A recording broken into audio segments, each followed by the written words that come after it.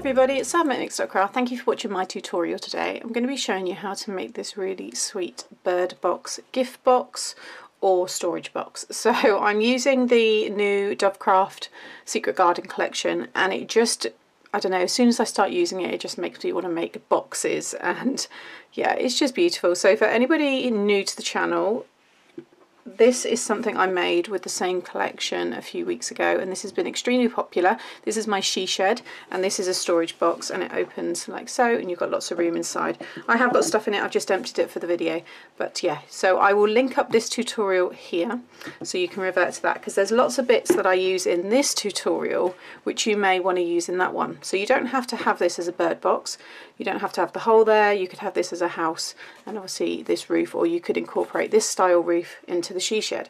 Now this style, actually I was inspired by Louise, who's on Mixed Up Crafters, the group, and she shared her version of the she shed after doing my tutorial, and I love the way that she'd done her roof, and she'd like layered up all these pieces. Hers were in greys I think, and a little bit thinner. I've used these 1-inch circles just to create this look here. But basically the box opens up by undoing your bow.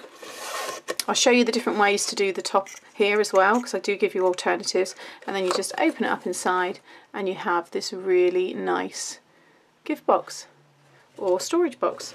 Now I have used grey board on the bottom, so it's very, very strong, so if you do want to put a weighted gift in this, it will definitely hold it.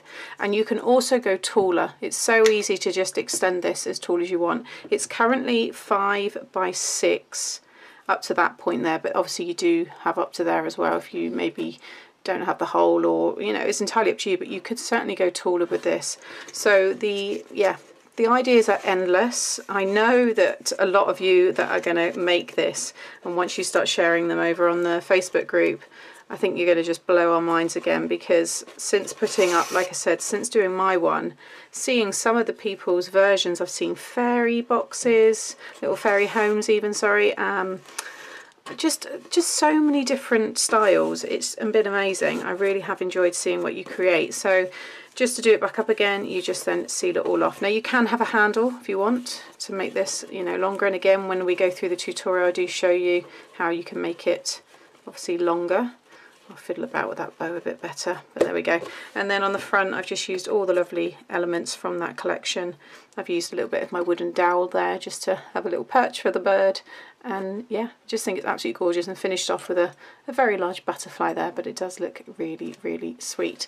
So yeah, and again just bring that one in because like I said, it has been enjoyed by many of you, and it is so cute all around the sides there as well. So yeah, I'm loving these. I've got some really nice storage in my craft room now, but let's crack on and let me show you how to make it.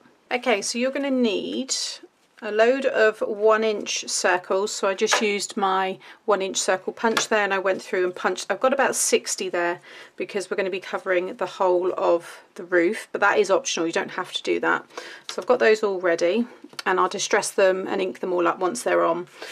So I've already done 1/2, so this is what I'm going to be showing you to make. So we're going to be making 2 of these, and you can see there how they go together. It's really, really fun. You need 2 pieces that are 5.5 by 9. Now just ignore that I've cut the square out there, okay, because I remembered I had to film this, so I started doing stuff and I thought I needed to stop. So 2 pieces of 5.5 by 9, and along the 5.5-inch side you just want to score at 5, okay. And then along the 9.5, and then along the 9 side you just want to score at 8.5. Okay, so you want to do that twice. One we're going to be die cutting the hole through, the other one will be like this. So this is my back. Okay, so you want 2 pieces then of 5.5 by 7. Ignore mine slightly over, yours will be 7. And you're going to score along the 5.5 side, you're going to score at 5. And then along the 7-inch side you're going to score at 1/2 inch and at 6.5.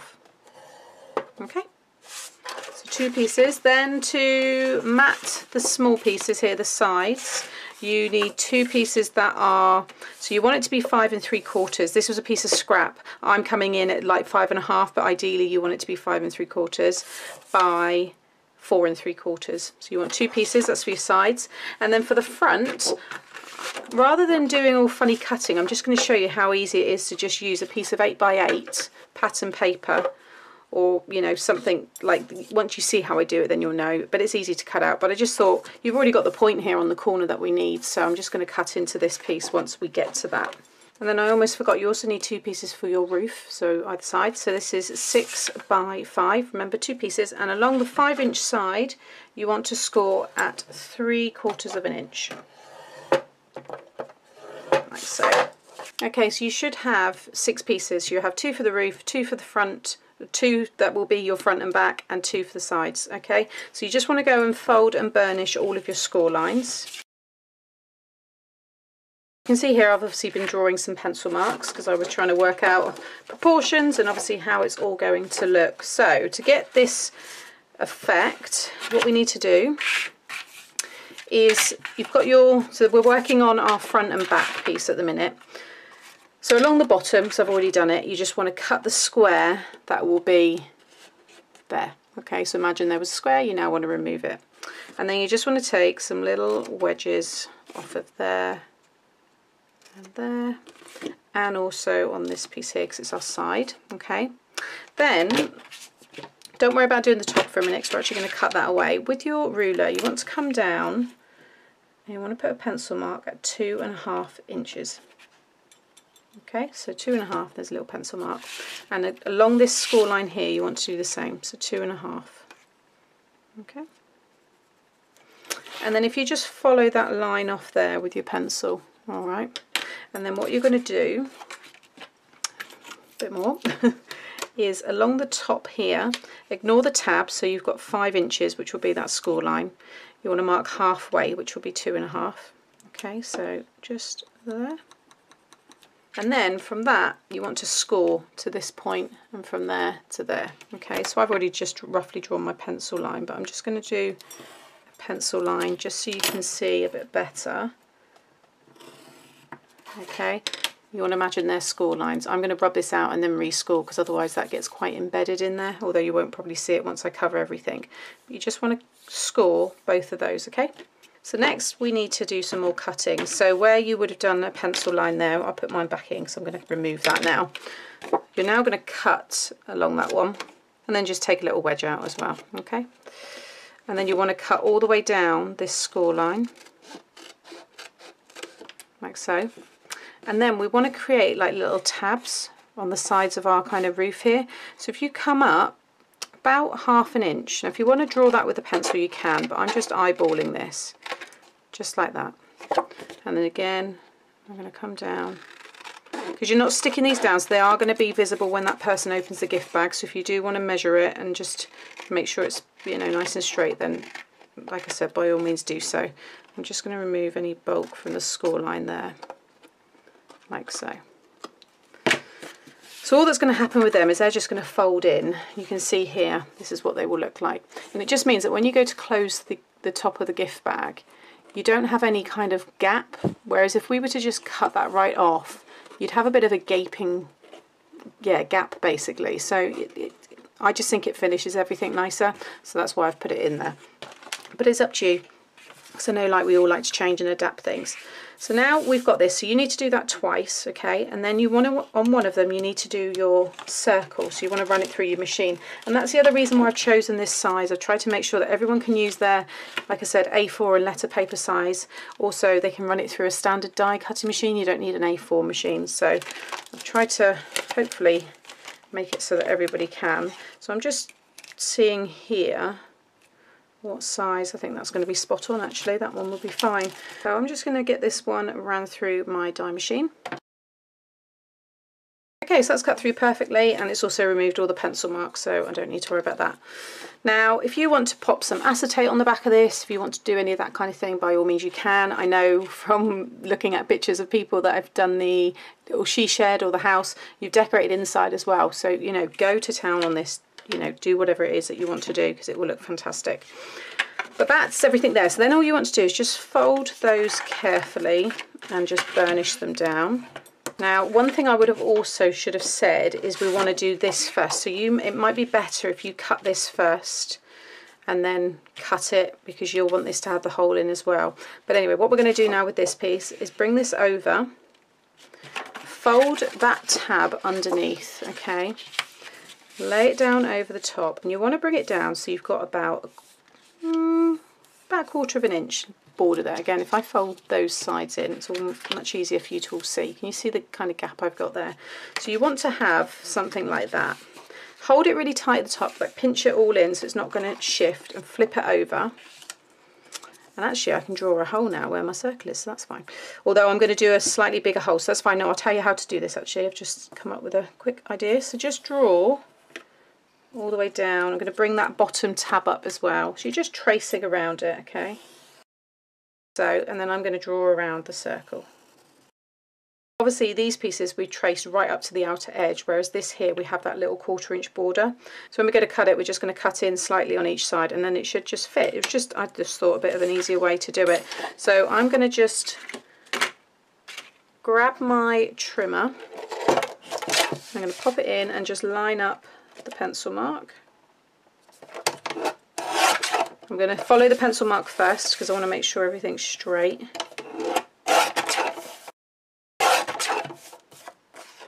Okay, like so, and then I'm just going to come in a little bit more. So I'm just going to overhang about, again, this, whatever the border is that you've already given it, like so. Okay, now flip this back over. You should have a perfect mat. Okay, so it fits on there really well. Again, if I just fold in all of them, you can see I've got that nice border. Once I line it up all the way around. So now I'm going to die cut that circle again. Okay. So now I need to make sure that that lines up, which it does. So that is going to line up like so. And then I'm going to make a frame to go around that and die cut those again. So remember the size circle that you've used, keep it to one side, and we'll be using that again once we come to decorate it and make the frame. So there's that piece all done, and then now you've got your side pieces. So again, you should have folded and burnished all of them. I've already removed this square at the bottom here because basically I've added a hinge to mine, because it wasn't until afterwards I thought actually we need to make a base, and I'll go through all that separately when we get to it. So I've just cut that square out of the bottom, and then right above you'll have another square in that corner. So remove that same one. Okay. Now with the tab on the right hand side, this will be the hinge on the top, and this will be the bottom. You want to make sure that you've got your hinge, you want to make sure you've got your tab on the right hand side, because it's the plain left hand side that's going to stick to the next piece. Okay, so you don't want to stick anything or any pattern paper and then realise you've got it upside down, because look, you're going to have two tabs together. So always make sure that your tabs with all of it are always on the right hand side. And then along the bottom, I'm just going to take a little wedge again off of the corners, and some wedges off of these, but I'm not going to take any off the top because that's the hinge for the roof piece to go on. So we're going to stick it to that, and you can see how it's going to kind of work. Alright, so then I've got my mats and layers, so I'm going to rub this now out because you know the sizes, and I'm going to get that stuck down. So if you want to add any ribbon behind your paper, if you want to, you know, die cut more bits and pieces, do all that obviously before, because I'm now going to go and stick all this down. Okay, and then we can stick this one over the top here. I'm just going to add some glue. And then your score line should line up. I'd say focus, make sure your bottom one is lined up. That's the most important, because again, mine are just there. Because that one you've drawn in yourself, that's the 2.5 one that you would have marked. So you want to make sure basically it's the same. When you do that 2.5 inch marker with pencil, remember when we done this section here, just make sure that this piece where you scored all line up, which they do.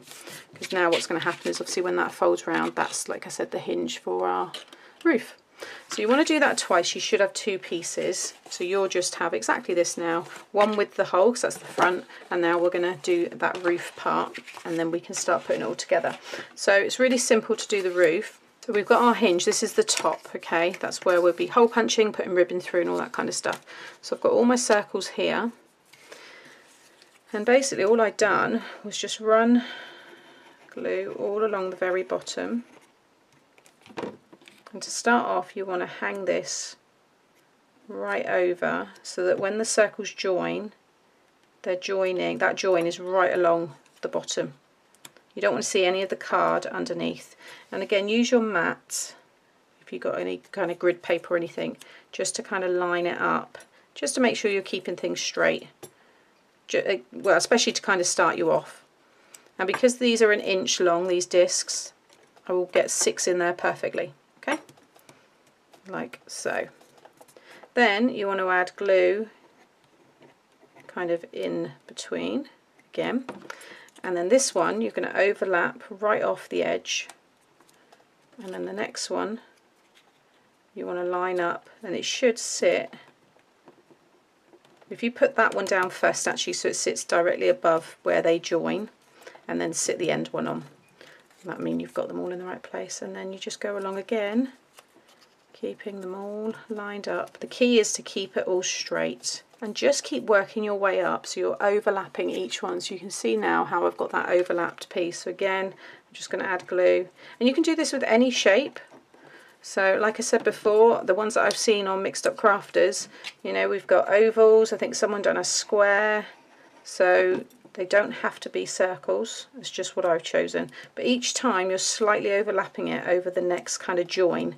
So the joins here below, my discs above, are just covering that. So I'm going to go and just get this quickly finished. It doesn't take no time at all if you've got a punch to punch them all out. Sticking them down is very, very quick. And don't worry if you don't meet up at the ends, because your next layer will always cover that up. Okay, so they're all stuck down. You'll see here I've got these little bits here. Now you can leave it like that if you want, it's entirely up to you. But I did find that if you just cut the ones that you've got left just in half, so you'll need, I think it's either 6 or 7. So these are the last few that I've got left, so I'll just cut 4 of them in half. So I've got 8. And then again, just pop some glue. And then you just get the half side and the flat side, you just pop up against the top. So just put it in the same, exactly the same pattern that you were following. And you just want to butt them right up to that score line, and it just finishes it off like a proper roof. Yeah, so you need 7. Okay, so I've just stuck my 7 along the top there. Okay, and then if you flip the whole thing over, and you're now going to cut along the original shape that we stuck it all onto.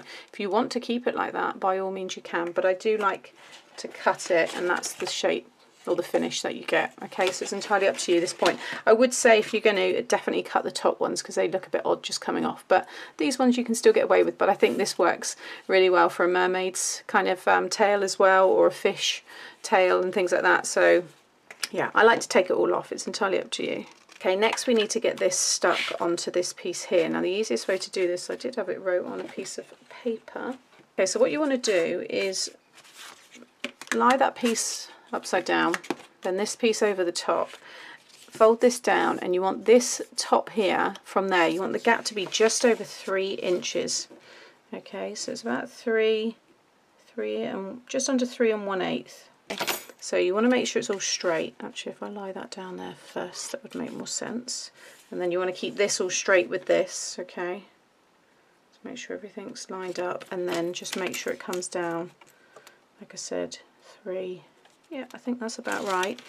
And then pop that bit back up, and with a pencil, draw around that piece. You'll just be able to draw on the 3 sides. Okay, so it's this flap, you'll see where I've just drawn around it. Okay, if you want to draw a line now underneath connecting it, you can, but that's, I know now that that's where I need to add my glue, because this is the only piece that's going to connect the roof to the box. Okay, and then again bring this in, make sure that's lined up, line up the sides here, and then bring it up. Okay.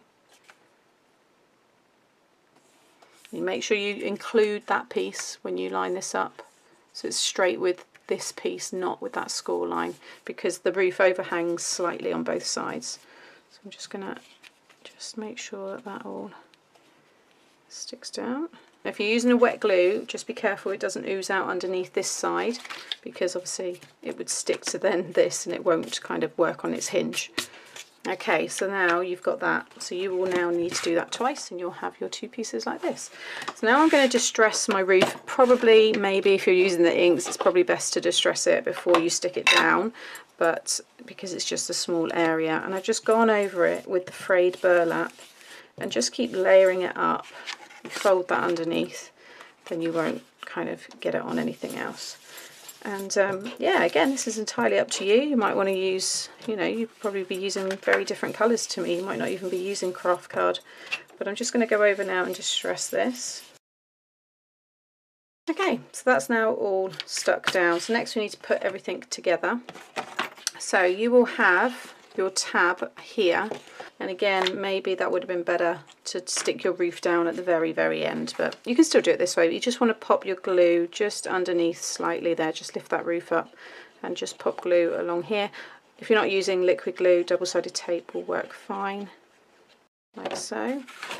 And then I'm just going to sit that one underneath. And again, make sure your base is lined up. That's the most important part, and that you keep everything straight.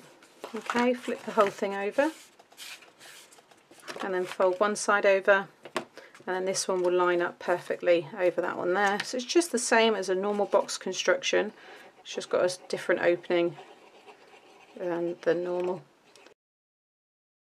Okay, so now when you bring it all together, these pieces will fold in, and this should now... Okay, so I've just changed the way that we put this together slightly because I found when mine came together they were slightly out. So I think it's best to stick one of the roofs down as I showed you, keep the other one free, and I've just peeled that off there so you can see. Obviously it's a little bit. What I might do is just reinforce that slightly with my red tape, because that will actually kind of stiffen it, because I've taken like the top layer of the craft card off. It's still all fine, the hinge itself is still strong, it's just that little bit of card.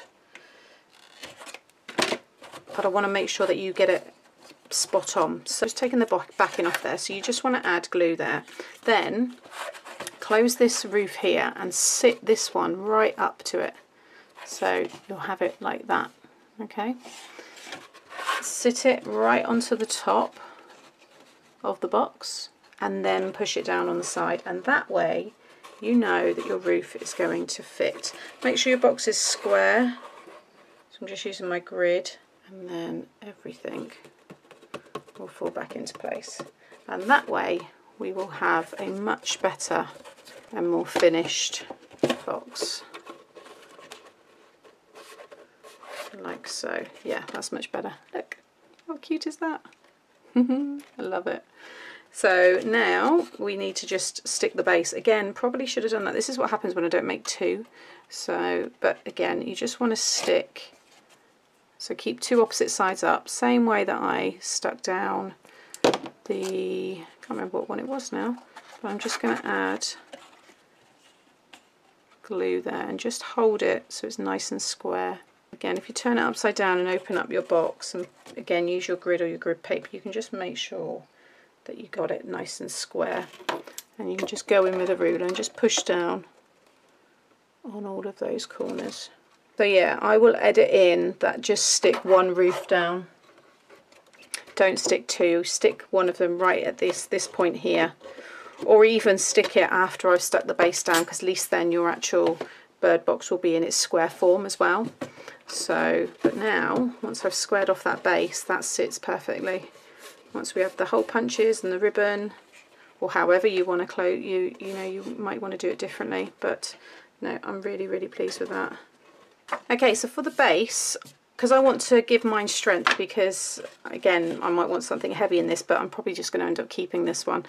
This is the pre-made 6x6 squares that I get with the chipboard or grey board when I purchase it from Every Crafts a Pound. So any grey board or hard card you've got, you want to cut down to 6x6, or layer up some strong card on top of each other. You don't even have to, you might just want to put, you know, normal cardstock at the bottom if you know what you're putting in it isn't going to be too heavy. And then I'm just cutting this pretty paper from the pack to 6x6, and I'm going to stick that directly over the top like so. Okay, and now we want to add glue along here and stick that down. So you will have a really nice pattern inside, and then you can put another, I'd say maybe 5 and 7, no, this is 5 by 5, so I would say you could then put a layer on top of this that's maybe 4 and 7/8 by 4 and 7/8, and then you can cover that if you don't want to see that, but I quite like that. So I'm just going to run my glue around here. Okay, and then very carefully, obviously if your paper's directional, make sure you've got it facing the right way, but you just want to sit that on that base, and you should have 1/2 inch overhang on all 4 sides. And again, if you open this up now, you can carefully apply more pressure inside. Okay, so I've actually just gone and cut that 4 and 7/8 by 4 and 7/8 piece, and you can see there when you sit it over the top. So I am actually going to just drop that out, and I'm going to just stick that one inside.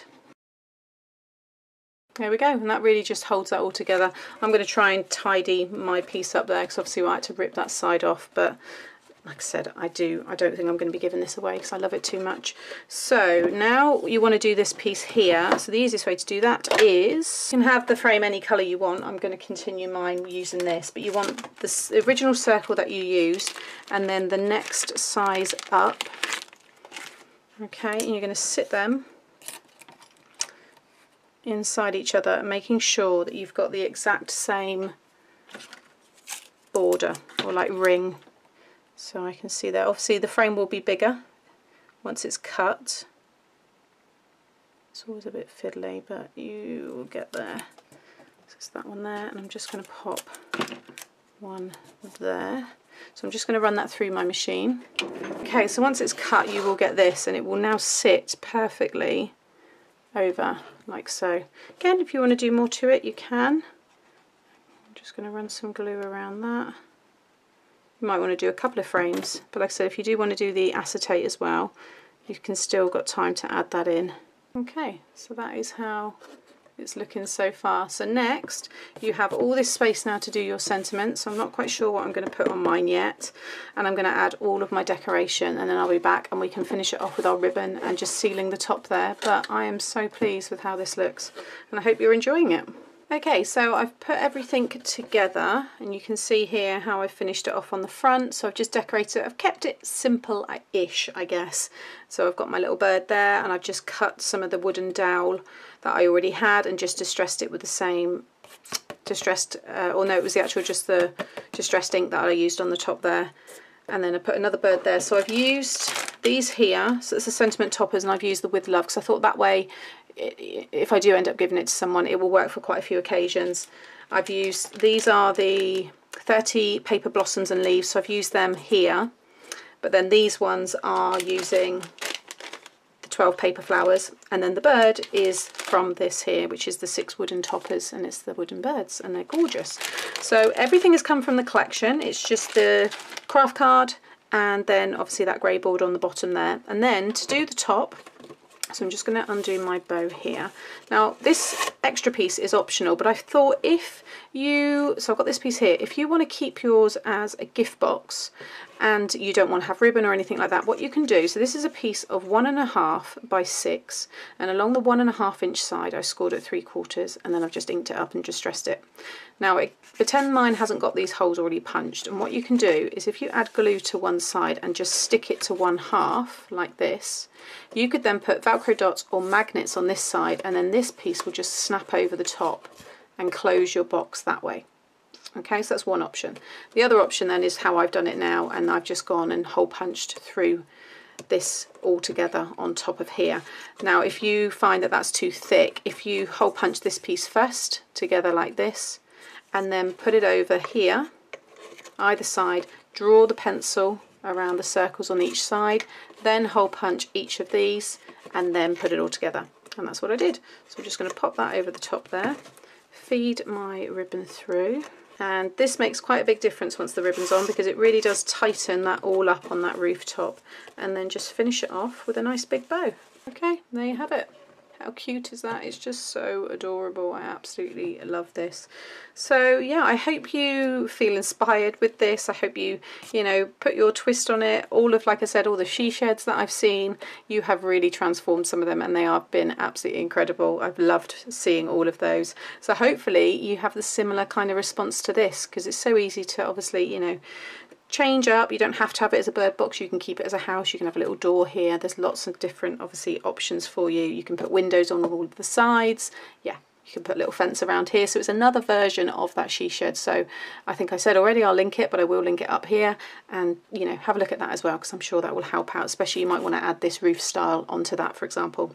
So yeah, so that is today's tutorial. I hope you've enjoyed it. As always, please give me a thumbs up if you have, and subscribe to my channel so you get to see more.